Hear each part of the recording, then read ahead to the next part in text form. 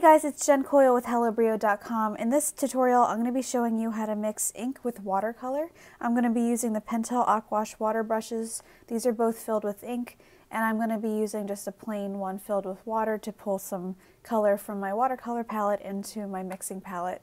You want to make sure to use a separate mixing palette for this tutorial or when you're trying to achieve this look, simply because you don't want to get your watercolor palette filled with ink.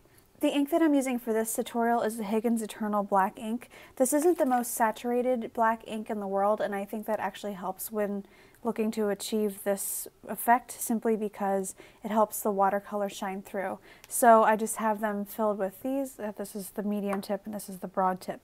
So let's go ahead and choose some colors here from our watercolor palette. I'm just going to take my plain watercolor brush here and choose a color. I guess I'll go with pink.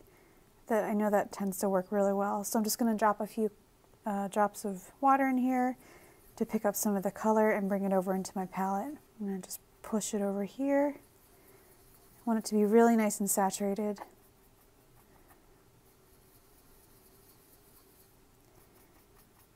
And then also pull up some of this purple.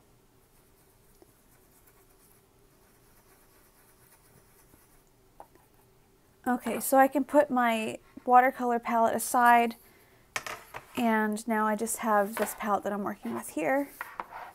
So let's see, I guess I'll use my medium water brush. So let me show you what the ink looks like without watercolor.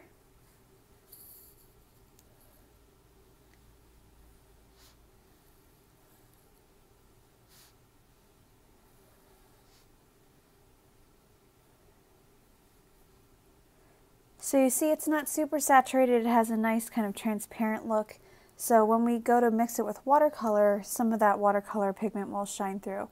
So all you have to do is take your brush and just kind of dip it in the watercolor so you see you have it on the tip, and then go ahead and start writing. The first couple strokes will be really saturated with watercolor, and then it'll slowly fade back into ink.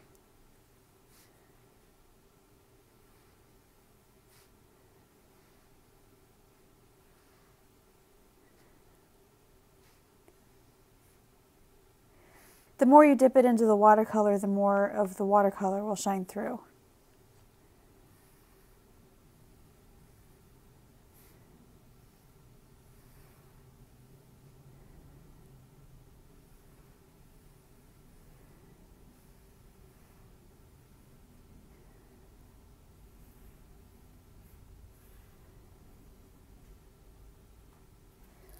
So that's really it for this tutorial. Make sure to check out my blog for more examples of how this effect looks.